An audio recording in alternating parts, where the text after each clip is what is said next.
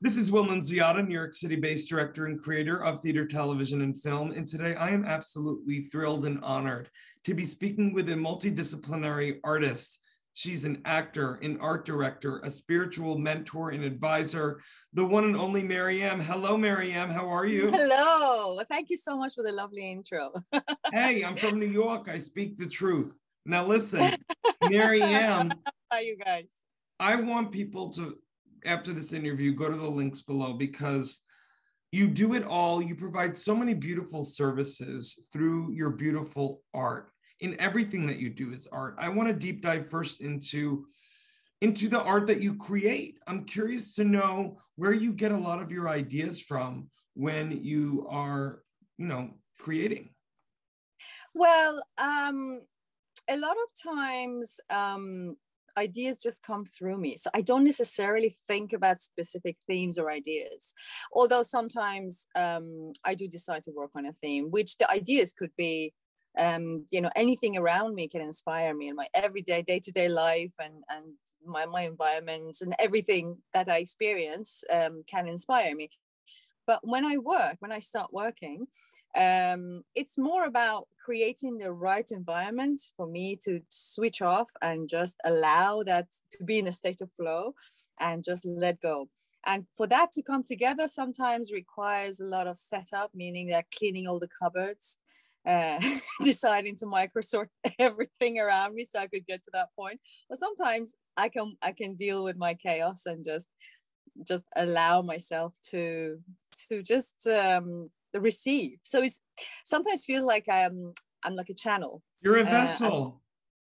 I am a vessel. Like I think most artists see themselves that way. And when you start working, it feels like it's a collaboration. It's not only me deciding what's happening, and it's really fun. It's a really exciting process. And when I work, I generally like to listen to something, and those things are usually lectures, interviews, things around spiritual topics or other, but they need to be a bit engaging.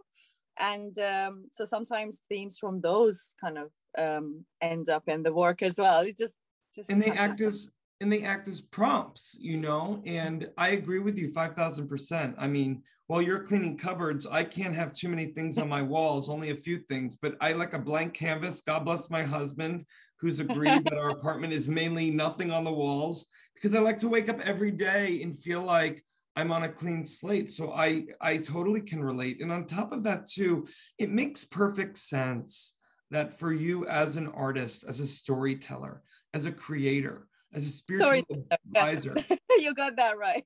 Well, I think that you're a storyteller within everything that you do, MARYAM, because you are allowing yourself and giving yourself the permission to receive. And I think it's a really good advice.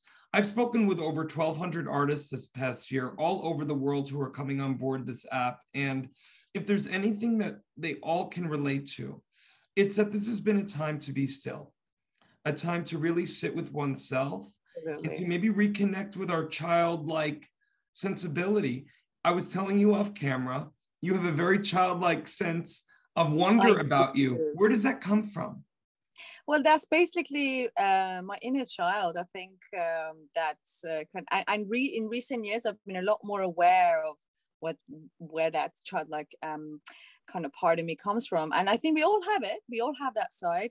And we need to nourish that part of ourselves, which is, I think, where all the creativity comes from there. And I think anything you do in life, if you have a bit of playfulness, you can definitely achieve better results and have less stress. So yeah, my inner child, and she really loves to speak. Hello, Will. Hi, guys. I'm little MARYAM. I'm always here, and I decide everything. That's enough for her. Oh my God, I love little childlike MARYAM. I have so many childlike voices that I use between my husband and I, that if I were to do it on camera. Do it. Hi, MARYAM, how are you? Nice to meet you, Will. Nice to meet you. And I'm gonna start taking on your accent and sound a little cockney. All I want is a room somewhere. Okay, MARYAM, don't get me started, but I love your sense of play because it not only parlays in through your artwork, your acting, your modeling, where you need a sense of play to take on character, but talk to me a little bit about the spiritual advisement and the mentorship? Okay, so that was a really fun thing that I always been interested in this world of psychics and Me too. supernatural. By the I just way, love it. I would love to have a conversation with you offline, because I have been Sure. told from people that I have an instinct in a channeling. Like, I've been able to read people without even thinking I was Excellent. doing it. Nourish it, nourish it. And you'll be surprised once you really allow that to take space in your life. You'll be surprised. When What did you you realize, Miriam, that you had this gift, and then how did you Okay. proceed to nourish it? That was a really, really fun thing that happened to me, and it was quite surprised.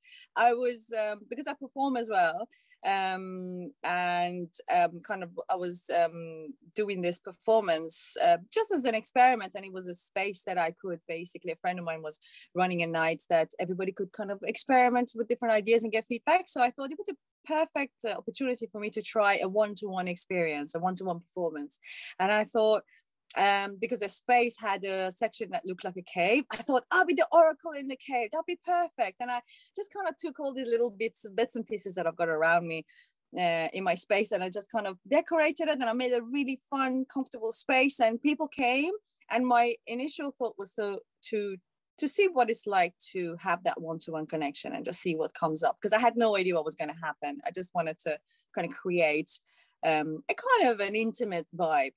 And the first person came, I held their hand, and I kind of closed my eyes, and I started seeing something, but I didn't really understand what was going on. So I responded to what I was seeing in a kind of a very vague way.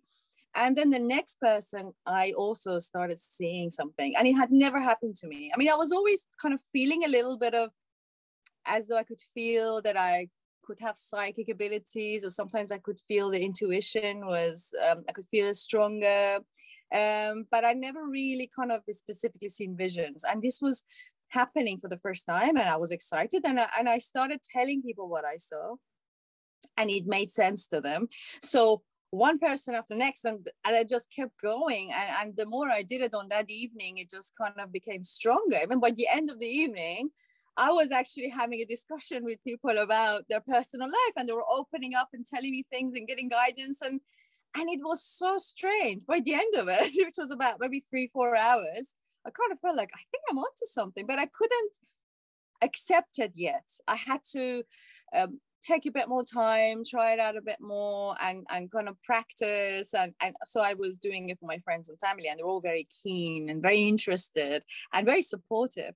So maybe about a year after that, I started having, accepting the fact that, no, this is a genuine skill, a gift that I've got, so I better nourish it. And started working with clients, and started very slow by just doing readings from images, and just kind of like do really mini readings, and they just started expanding from there. And when you work with clients, they just actually, you learn so much through work as well. And now it's developed into something. Now I've been doing it for about 5-6 years, and it's kind of turned into a lot more of a solid structure. But of course, I would adjust it to different clients and to their needs. And it is more like it is pretty much a counseling session in a way. So by looking deep into and their journey, and kind of, and at the beginning I like to know nothing about them, and that's, it works better for me to kind of just see what I can pick up, and then they can open up and share, and anything they need guidance about, I can and I tune into spirit guides, and step by step it's been expanding, and I've just been adding more layers to it, so I can actually give advice that can be really helpful without telling people what to do, just more showing where they are. Showing and not telling. Yeah, not telling you this is what you got to do. So I'm trying to keep the ego, my own ego aside, and kind of just give it guidance.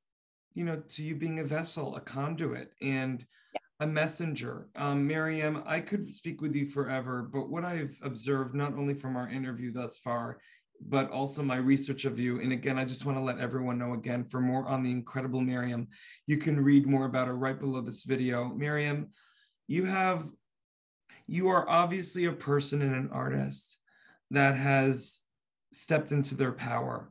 And in a show don't tell way, has, I think, given permission to a lot of people, but I'm also thinking of the young girls out there in the world. Absolutely. Who may not have that permission given to them from others. Yeah. And I don't know, this childlike sense of wonder of the possibility that you are spreading through your artwork, your spiritual guidance, your acting, your modeling, your performance, your storytelling, your creation.